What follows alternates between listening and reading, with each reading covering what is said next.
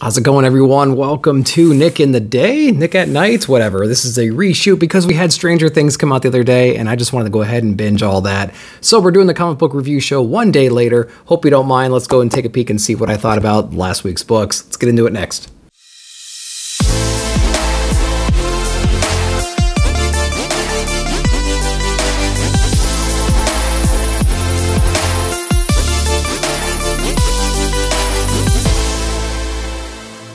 All right, we're going to get into Marvel books first. We're going to start with Obi-Wan, Star Wars #2 from Christopher Cantwell.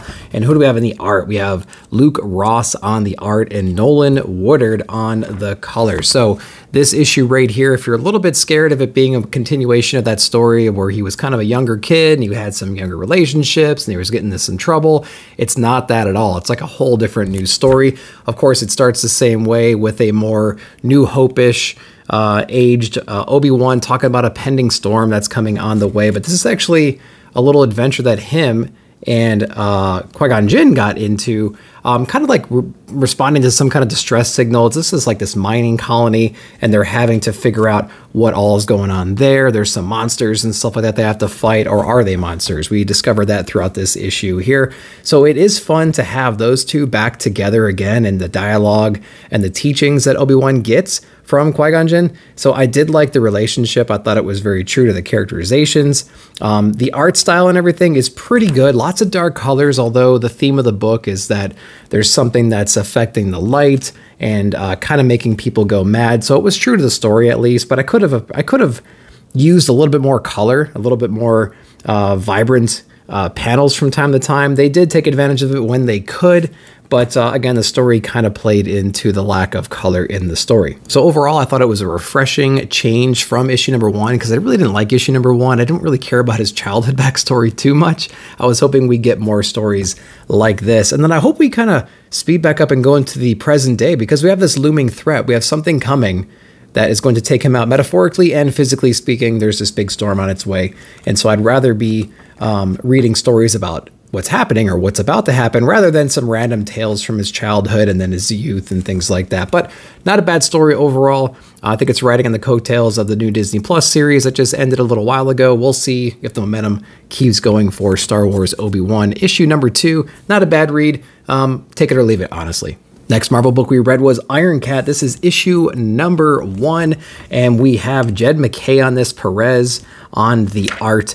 And this is my first exposure to Iron Cat in any capacity, and I'm pretty ignorant about who that person might be, or the character in general, or the supporting characters, or who that character is usually around, whatever it is.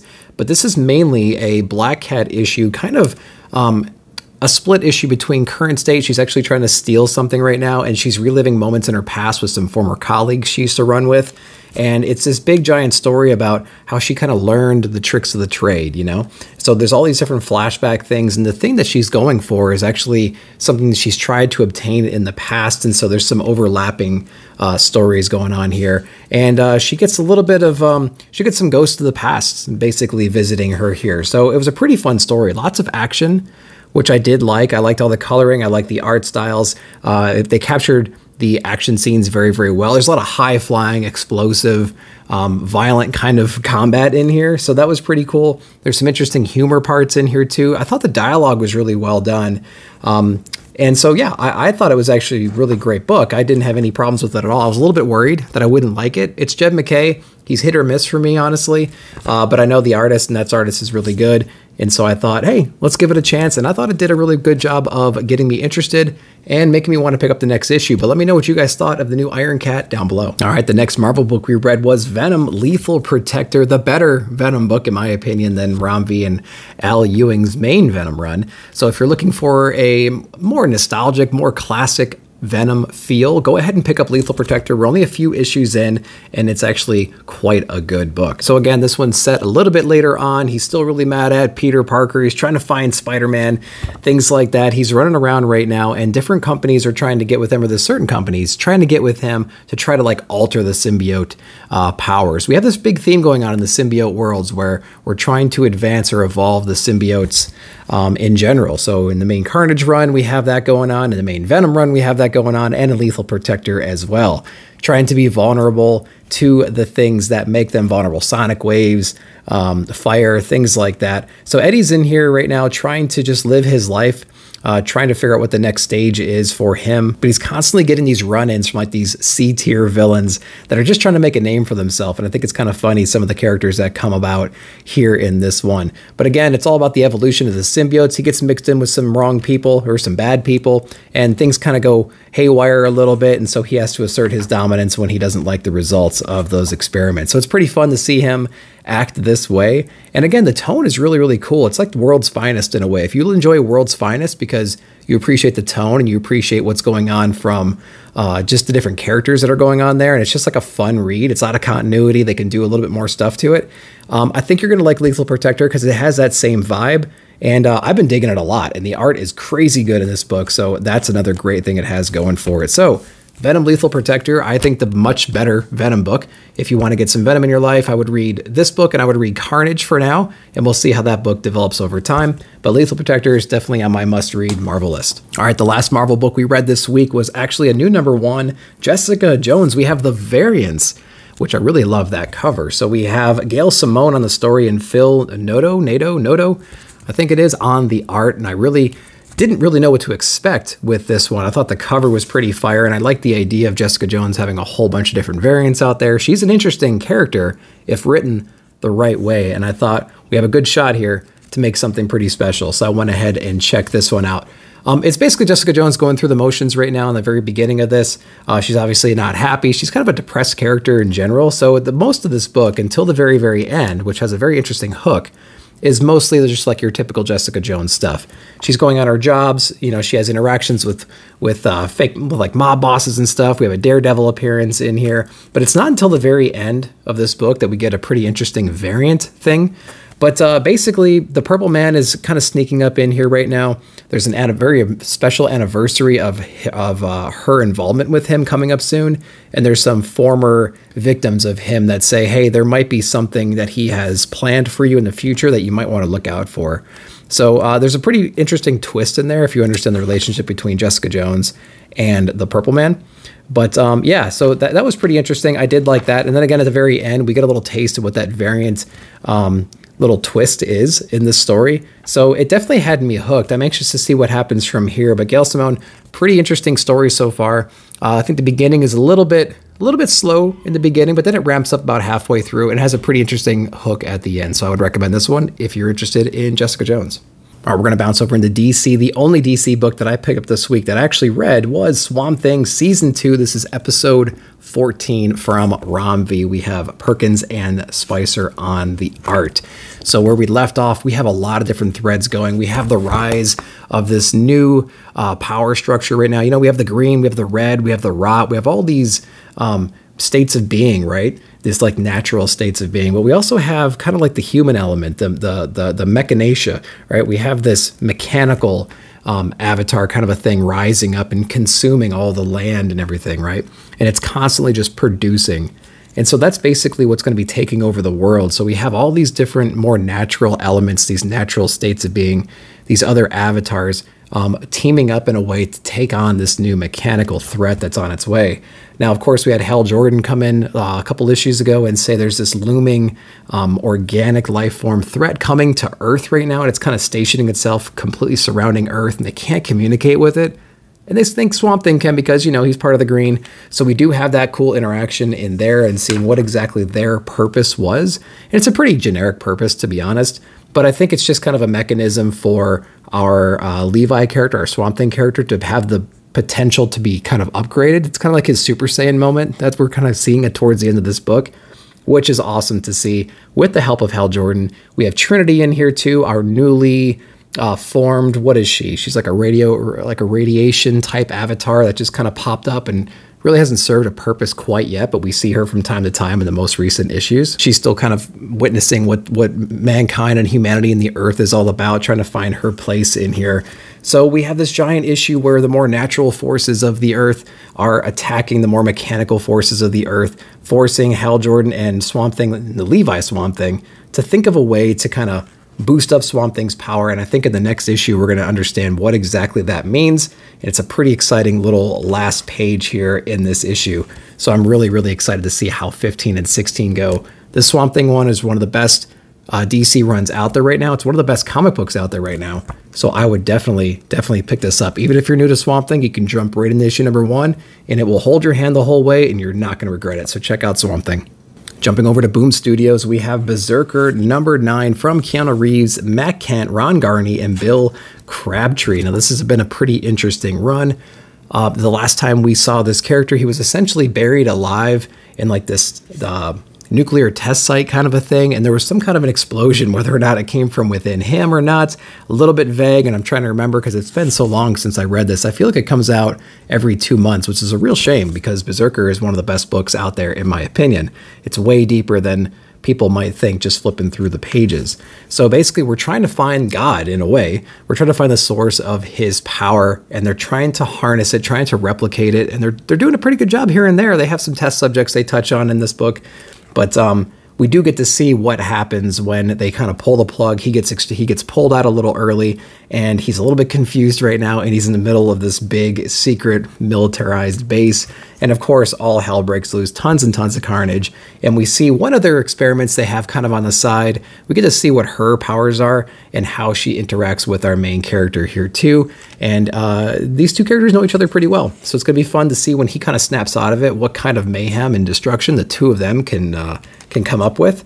And so that's gonna be a really fun book. Again, Berserker, really well drawn, way deeper than it looks on the surface level. So if you're shying away from this because you think it's just some kind of mindless thing, I would definitely check it out because it's certainly not the case. But Berserker, though, what a great issue, a great run. I would check out number 9. One book I was looking forward to a lot from Image Comics was issue 1, Chip Zdarsky's Public Domain. Now, I don't know anything about this book going into it. I remember the solicitation. It was a Chip Zdarsky number 1 from Image, so I'm like, there's nothing to lose here, you know what I mean?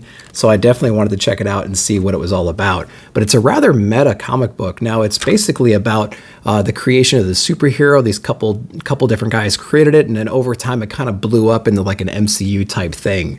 They started making movies, famous actors started playing the characters, and it's kind of like the world premiere of the movie, and they're bringing some of the creators on board, and it's a whole commentary between them and their families and their creativity, or in their creative power struggles that they've had in the past. And so it's fun. It's a fun little riddle to kind of pull together. Now the creative team, they hate each other now. They have nothing in common. And so it's been kind of fun to see those relationships. Again, it's very, very meta. This is coming from someone from the comic book industry, kind of giving us a glimpse about how certain people might feel about their creations hitting the big screen and the compensation that may or may not follow, right? And I always say, it's not what you deserve, but it's what you negotiate. So again, it's like, if somebody creates something that's really good and it goes on and it makes billions of dollars at the box office and they see a royalty check for 50 grand, it's like, man, if only there was a way to bake that stuff into contracts or something like that. But who knew back then things would be the way they are today? But I'm hoping that things are more fair for new creators nowadays, obviously. If something blows up, they should be compensated appropriately, of course. So it was a pretty good book. I did really enjoy it. I like the differences between the guy who kind of maybe got more money out of the situation and he's kind of more distant and more ashamed, or maybe not ashamed, but he's just not really a part of that life anymore. And then we have the other creator whose family's really proud of him, and he's really happy to meet fans and things like that. And it was a really interesting book. I did enjoy it. So there's lots of drama in here. I think it's going to be a good read going forward. It'll be fun to see other little insider thoughts in the subsequent issues. This is part 1, issue number 1, so I'm looking forward to issue number 2, but let me know what you guys thought of Public Domain down below. All right, another great Image book that I was really looking forward to is 8 Billion Genies. This is issue number 2 from Charles Scholl and Ryan Brown. So again, issue number 1 was great. We essentially had a moment where everybody on Earth got one genie and they had one wish to make. And so it had this really cool dynamic they set up between these different people that were at a bar. We had a band, we had normal bar patrons, we had this bartender and things like that. And we got to understand them a little bit, and then all hell breaks loose with these genies being introduced to the world.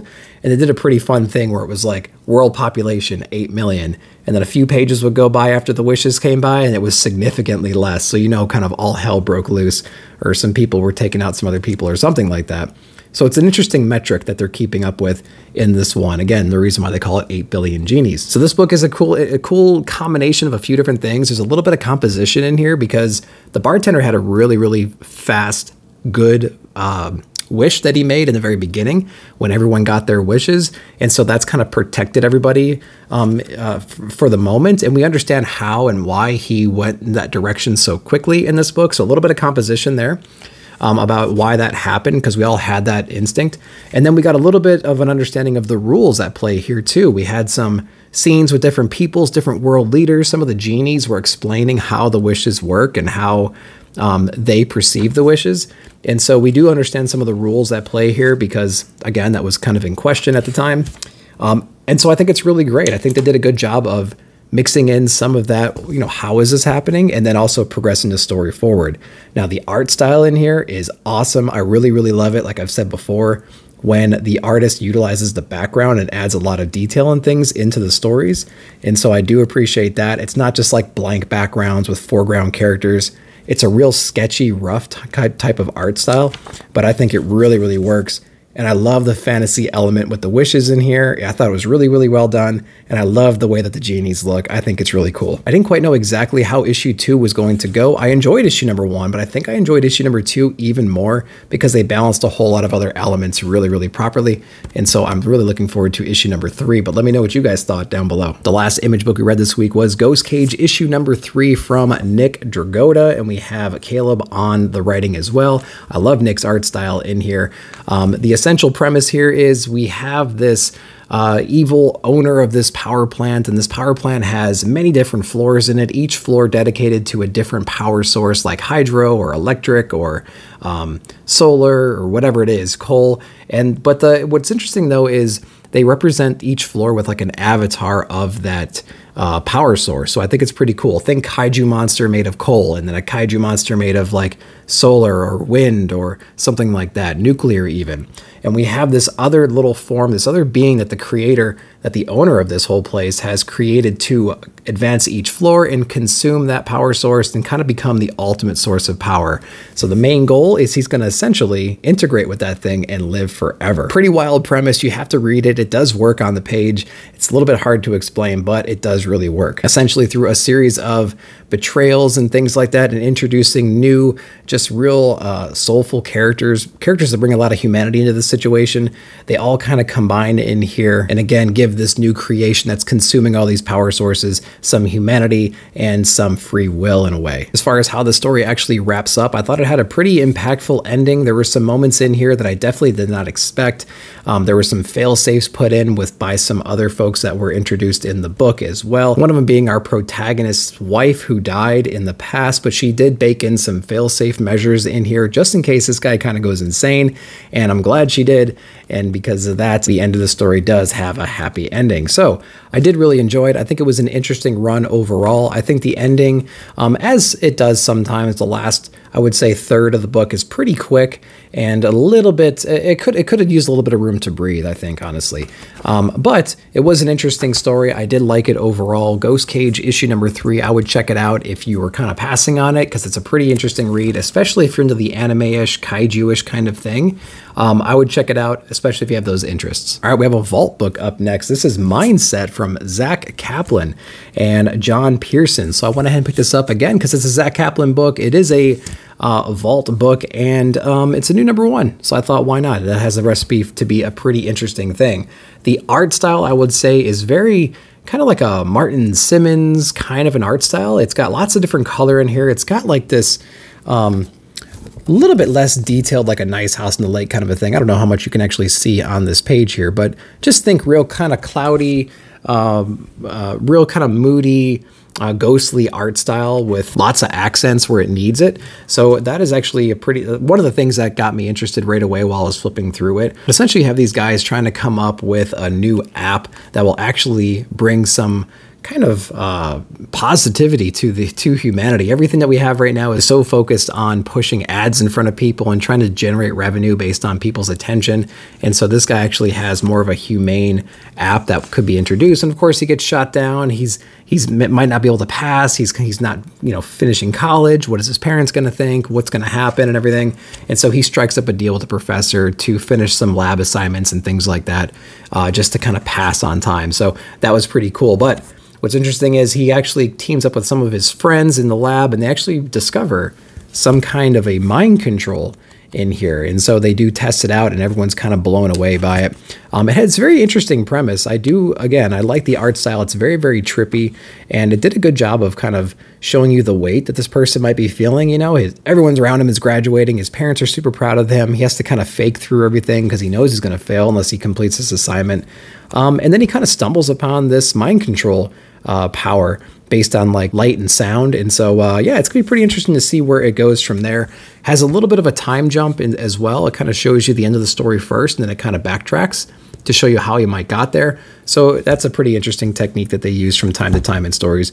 But it's not a bad read. I'd say it's about, better than average for sure. But Mindset, I would keep an eye on it, especially if you're a Zach Kaplan fan and a new #1 fan. Check it out. We're going to jump over into IDW next. We have Kanto, Tales of the Unnamed World. This is issue #1, volume 4, if I'm not mistaken, from David M. Boer. We have Zucker on the art and a bunch of different people on the colors and whatnot.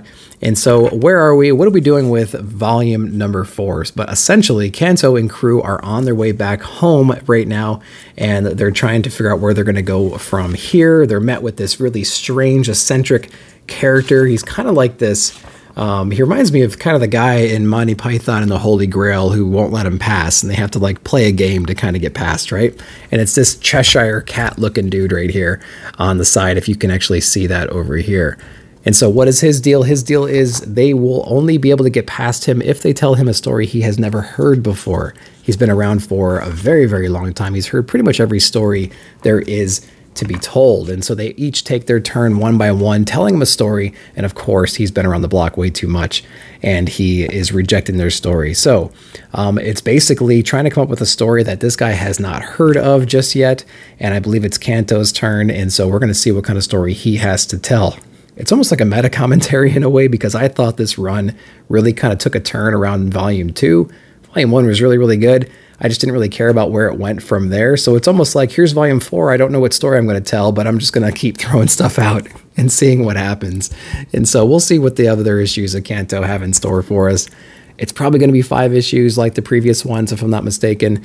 But this one's starting off okay so far, but yeah, I don't know. Not as good as volume #1, but we're only 1 issue in. We'll see where it goes from there. Then the last book we read this week was from Behemoth. This is a Happy Tank book. We have Red Man. This is from Matt, Frank, and Lopes on the art. This is basically a kaiju issue, which I really thought was a cool idea, and that's why I picked it up. And the funny thing about this one is, after I read it, I said, man, this guy really looks like Ultraman in a way. And it says, from the creators of Ultraman, we have Red Man. So yeah, that makes total sense. Pretty interesting book. It is cardstock, which I think is cool, and we kept the price at $3.99, which was great. Interior wise, page quality is good. And basically, it's kind of like there's this television program that's filming these different parts of this one world where these different kaiju monsters are. And we basically have this explanation of the food chain. You know, there's always a bigger fish kind of a thing. We see some smaller level things getting eaten by bigger level threats, some more alpha predators. And of course, that one gets eaten as well. But Red Man shows up and kind of stomps out the alpha that we were introduced so far. And so basically there's not a whole lot of dialogue in this book at all, besides like monster roars and things like that. So you can read this book in like 1 minute if you needed to. But the art style is pretty fun. We do get these really cool little action scenes here where Red Man's just punching the crap out of this like dinosaur lizard looking thing. And so that was at least fun. Again, it was really, really fast, really quick read. Of course, we get this really weird hook towards the end. We're watching again this whole thing happen through like a video camera, like a TV program kind of a perspective, and like presumably some monsters watching it or something like that, and he clicks it off. And so it happens very, very quick. It's a very fast issue. I'm interested to see where it goes from here, though, because it was pretty fun. So Red Man, I don't know anything about this. I didn't read Ultraman at all either. So if you have a history around Ultraman or whatever, and kaiju stuff in general, and you read this one, let me know what you think down below and where you think the story's going. And if I missed anything, interested to know, down below, let me know. But guys, that's what I read this week, and that's what I thought about them. I appreciate you waiting an extra day for this to come out. Hopefully it was worth it. Let me know what you guys read and what you thought about your books this week. What were your pick of the weeks? What were your least favorite books? Let me know down below. But again, thank you for watching. Like, subscribe, share, hit the bell notification to be notified of future videos. I appreciate you watching. See you in the comments.